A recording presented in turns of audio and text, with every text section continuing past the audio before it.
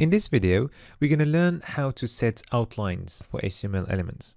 An outline is a line that's drawn around the HTML elements, and unlike borders, the outline is not taken into account in the dimensions of the element. And also, outlines are used to make elements stand out.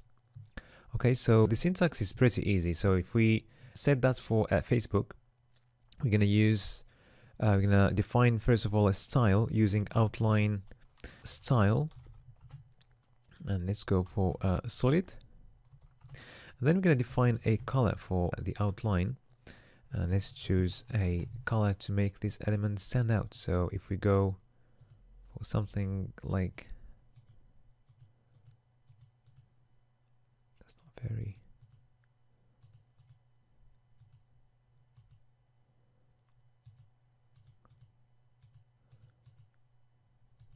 okay, let's choose something like that.